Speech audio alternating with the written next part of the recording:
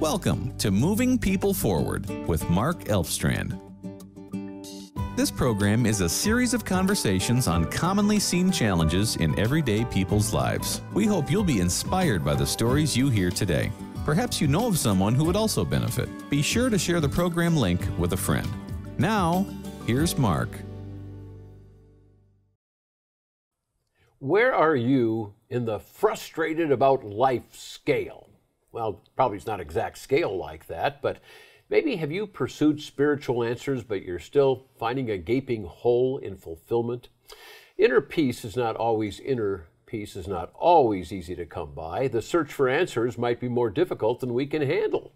Some might even give up on that journey. Well, today I think we can help you move forward in this journey, and that help comes from an experienced voice. With me today on Moving People Forward is Dr. Lina Abujamra, and she is a pediatric ER doctor and the founder of Living with Power Ministries. She's also an author, a podcaster, and a radio host. And Dr. Lina, welcome. Good to have you with us. Great to be here. Thanks for having me. Well, your life began in Beirut, Lebanon. So take us on a little bit of a journey of, how you got to Chicago. Yeah, we are Lebanese. My mom is actually Palestinian and my dad is Lebanese, but she moved to Lebanon back in the 60s, actually in the 40s, during the Palestinian exodus from Israel, and they ended up settling down there and later met my dad and got married. She had just received Jesus maybe a couple years before she got married, and it was very dramatic, and it was in her college years, and she ended up really being the reason that we all ended up coming to faith in Christ. But I grew up in the church, in essence. My mom took us to the small, missionary church down in West Beirut, not far from the American University. My dad worked at the American University. He was a plastic surgeon. And he did not receive Jesus until about 4 years before we moved. By then, the Civil War was at its peak. It was a very dangerous place to live, but it was sort of normal for us. And in the summers, we would leave town, come to the States, renew our visas. We had American papers. We had a green card. And so we kept doing that for a few years. And every year they would talk about, should we move? Should we move? And it got to the point where the war got really bad. And they just decided, by then my dad had received the Lord, and so he was starting to grow in his faith, and it was just God's perfect timing. And so we moved to Green Bay, Wisconsin. Yeah. And that is how, that's home still now. Today. Yeah, we are sadly today grieving still the loss of the Packers, right. Against the 49ers, and I hated that game. But anyway. And that is the way it is. That's right, in sports. Okay, well, but recently, haven't you returned to Lebanon? Yeah, I about 6 years ago, when the Syrian refugee crisis was starting to grow, it was about 2012, that the Syrian refugee crisis sort of became more national news. People would see pictures of the kids on the boats coming, to Turkey and Greece and to Lebanon. And in Lebanon, they didn't take a boat. They would walk and literally over a mountain slope and end up in a town called Zahle and other towns. And as we were looking at what God would do in my ministry at the time, I was in a women's ministry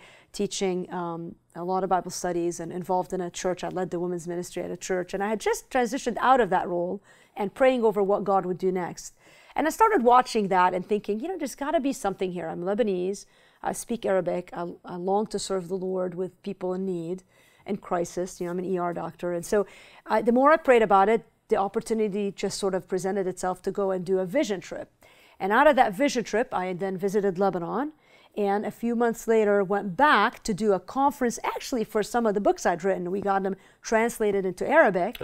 And then that visit, when we went to do the conference, I took a side trip and went and met a pastor who's doing work with the Syrian refugees. And we launched about now 4 years ago, medical and dental trips. We have gone until this year 4 times a year. This year we've cut it down to 2 because of the situation there right now. There's a lot of instability.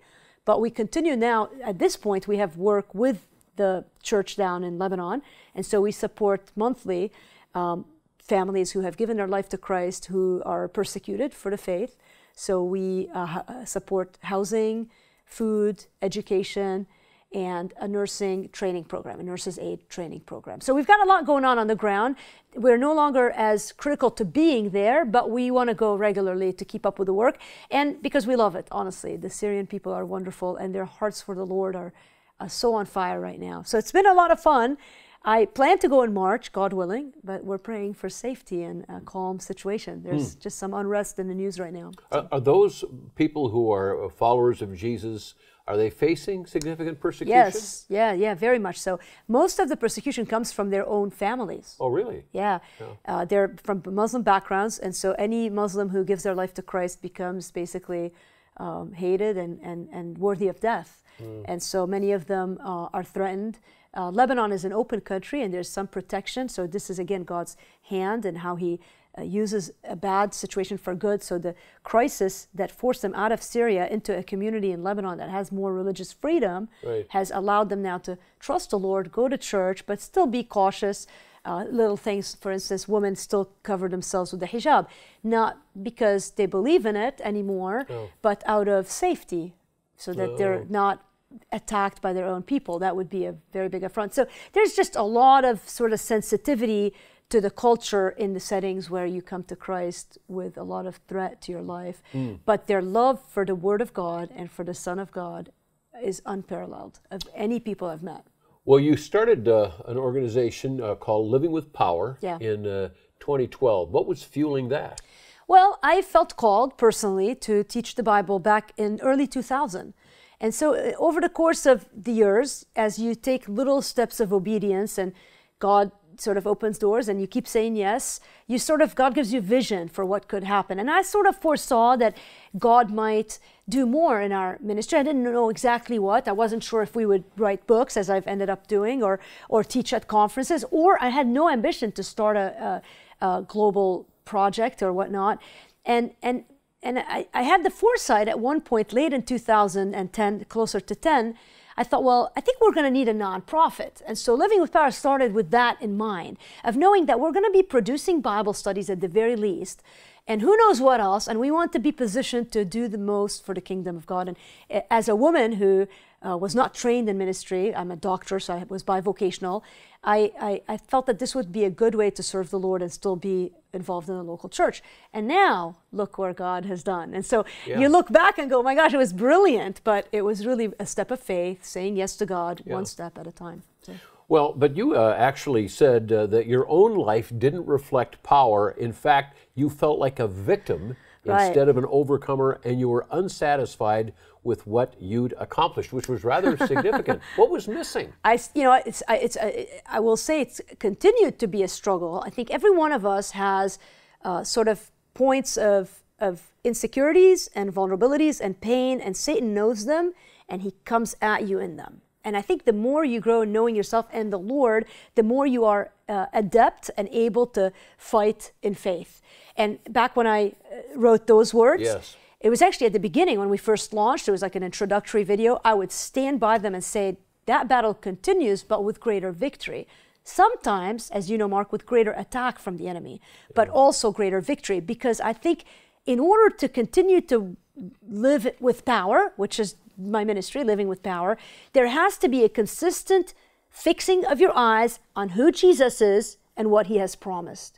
And that takes a striving and working out of your faith, a relationship with the Lord that you feed day in and day out. Well, if you relate to exactly what's being talked about here, we're going to give you some resources that can help you navigate life on this journey. We'll talk about that coming up in just a moment. My guest is Dr. Lina Abujamra, a pediatric ER doctor and founder of Living with Power Ministries. And we're going to explain more about how you can live with power in your own life coming up in just a moment.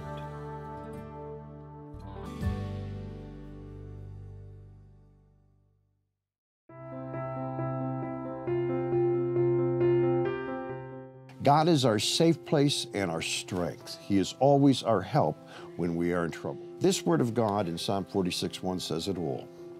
God is our safe place. He is our strength. He is our help when we are in trouble.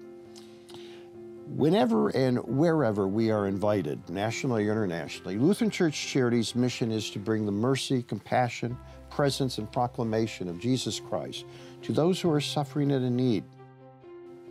LCC is a ministry of presence, to be present with Jesus, to lift up people in times of joy and sorrow, in prayer, and by passing through donations of dollar per dollar to those in need.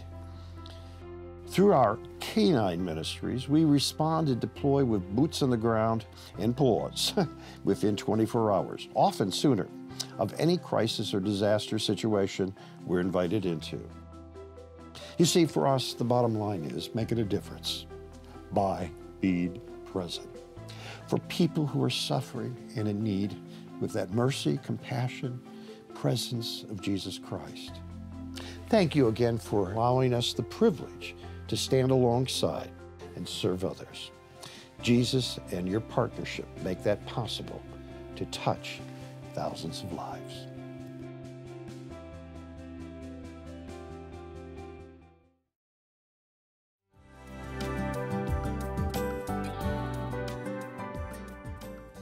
This is Moving People Forward. I'm Mark Elfstrand. We're discussing how to overcome feelings of defeat with life-transforming power. And my guest is Dr. Lina Abujamra, pediatric ER doctor and founder of Living with Power Ministries. I want to go back to another quote that I read from your own words here. Inability is the very thing God will use to show you His strength. How did that play out for you? Yeah, I think a lot of people assume, if you're a doctor, you've got it all together, and I think in general, I'm sort of independent. My personality gives the impression that I've got it all together, but no one has it all together. Right. I mean, at the end of the day, everyone has doubt inside. Will I be able to do this? And over the course of time, I think intentionally, by God's design, we encounter failure. And I think sometimes those failures are because of the way that we execute things, or other times it's a gift in order for God to get us in a place where we can actually say, okay, God, I need you. Mm-hmm. And I think that's the point of our relationship with God at the beginning, is an understanding, an identification that I cannot save myself, I need the Lord. And so you start off with this absolute dependence of saying, I'm a sinner, I need the Lord. And then we jump into the Christian life with this, I'm going to get it. I'm going to do it. I'm going to get this right. And you do it in serving the Lord. I'm going to go to church. And you're so excited about God, and your motives may be good, but the way that you play it out moves away from faith into, I got this, until you don't. And so in this feeling of inadequacy, this inability, the weakness Paul talks about that we're given is a gift that ought to lead us. It doesn't feel like a gift when you look at it and resent it and fight it and try harder. But when you get to the end of yourself, which was what I've learned repeatedly in my life, is at some point you get to the end of yourself where you try because you're too stubborn not to. And then you kind of go, I'm exhausted. I can't do this. And that's precisely when I think you can say, oh, God, I need you. And the minute you say that, He's like, I've been here all along. Yeah. And then there's such peace and really I feel like in this season, God has brought me back in a deeper way to this place of dependence where I've looked at, the older you get, the more of a resume you have of both victories but also failures. And so the older you get in the faith, you think naturally as a young person, I used to think it's going to get easier. But it really doesn't. Right. Because now you have more life and you have more expectation, right. But you also have more rejections and more pain and more defeats. And now if you have to really get into the Word again, go back to the basics, like Revelation talks so much about the churches that struggled. And again, the admonition was, repent and go back to the first thing. Repent and go back to the first thing. And I've had to do that again in my life where I say, okay, God, let's go back to the basic. What was it? It was Mary sitting at the feet of Jesus. Yeah. It is feeding that vertical, that relationship with God where you really have an intimate sense of His presence in your life. That's the secret to the Christian life. Yeah, I think at times we hear about, you started with milk and some of you haven't advanced beyond that. Well, sometimes you do advance beyond that, but then you get kind of tied up in that. Right. And you kind of do have to go back and grab the solid food of milk, which then takes you to the more solid food of meat in terms of your spiritual life. A little more complex than we have time for. Okay, but let's talk about 3 words as in the journey of living with power. The first word is this one, and it's thrive, one of the 3 books here that we have from Dr. Lina, and The Single Life as God Intended. Yeah. So why the ministry to singles? Well, I am single, so that makes sense. God uses every one of us with our own gifts and our own ability. And I think singleness is a gift, whether you want it or not, and I talk about that in that book. Yeah. But yeah, it was the first book I wrote, and the publishers had come to me and asked me to write a book about singleness. At the time, I sort of, it was funny, I didn't necessarily want to, but God had, at that point I was in my, mid-30s, and God had really worked a story of singleness in my life. And where I didn't see it as a story, I saw it as failure. I'd broken 2 engagements. I got engaged twice, and I had a relationship early in my 20s that I thought I would end up into who the person I would marry, and that person was my best friend. So there was a story, and I had a chance to tell the story using also biblical principles to help single people thrive even in their singleness. So that's been a wonderful book to encourage many singles. Okay, so then we have a second word here. This one is called stripped, when God's call turns from yes to why me. I assume you've experienced this is what we've been talking about. And so the people that I look at in the book, where I sort of use the model of Scripture in each of my books. Here, it's the people of Israel. They're called out of Egypt to the promised land, but then they've got this wilderness. And so much like us, like we know God has called us to something great.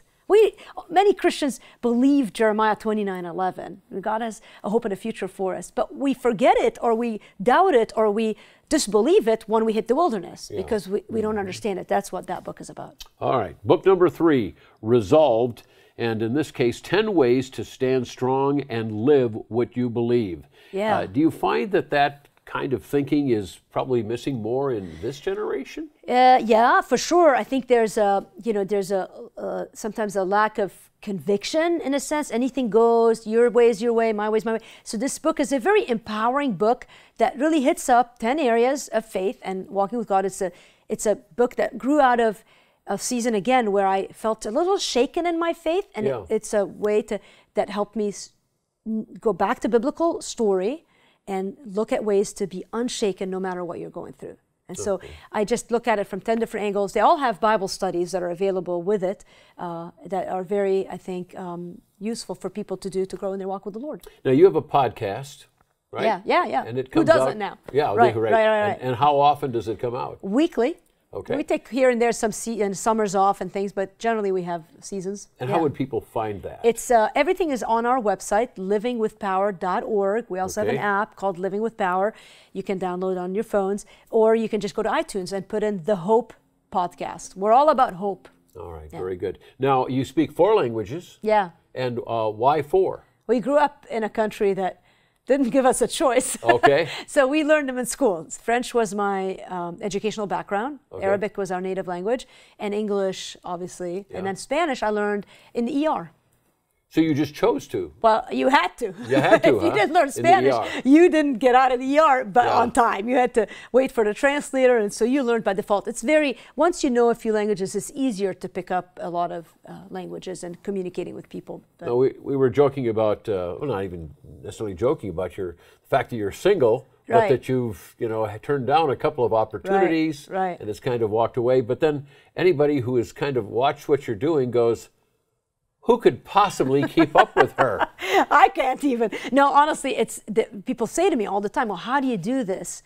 And I'm always like, it's easy. I didn't marry. Like, married people don't, well, they probably see, but it's easy to look at someone's life and be like, oh, I can't believe you're doing so much for the Lord. And I'm like, yeah, but you're married with 3 or 4 or 5 kids. Like, so it's a different type of ministry you've been given. And so we don't know what the future holds. Like right now, I'd say I'm probably single for life, but I think that as long as God is using us, each person in the capacity that He has created us for, I think there's absolute peace and joy in that surrender. When you're talking with singles, though, isn't there isn't there maybe a sense of resentment that creeps up in the lives of some people, like, what's wrong with me, or what did I do wrong? Yeah, that's why I wrote the book. And not just resentment, but loneliness, I think, is a real feeling. Right, yeah. Going to church, the longer I'm single, the more I see how the relationship of singles with the church is a very tough one. Right. You don't feel like you belong in the United States. So there's a lot of challenges for the single right now, as much as there's a lot of freedom to live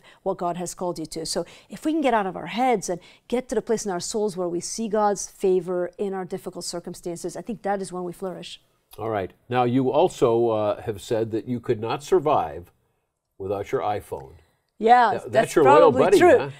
It is. I mean, I'm not going to lie. And now my work is through the phone. I've actually transitioned a couple of years ago out of the ER. Yeah. I do telemedicine. So in every way, I actually would probably not survive if I got rid of my iPhone. So yeah, that is I have two of them now. Yeah, and then we just talked before we started recording today about the fact you just got back from a skiing trip. Right. So is that the way you stay healthy, or does I exercise? I mean, I'm a doctor. I have to do my share, but I usually hit the elliptical. You know, skiing is just for fun. Yeah. But I got, the Lord, it's good. There's a lot of fun things to do in this world. Well, who knows? There may be some male out there that is listening and going, man, I can't believe this woman. That's the perfect woman out there. I got to meet her. That's funny. But you do have a website. Yeah. And people can find out more about all your resources. Right. You have a couple of devotionals as well. We'll just quickly mention one of them is just a Q&A a day. Huh? Yeah, it's a journal type, and you follow it for 3 years, so you can see how you've moved forward in your walk with the Lord. Okay. It's a fun little book, great gift book.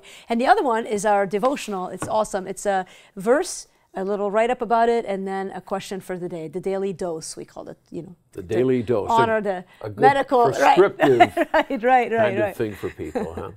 Well, Dr. Lina, it is a pleasure hanging out with you, and thanks for squeezing us into your schedule.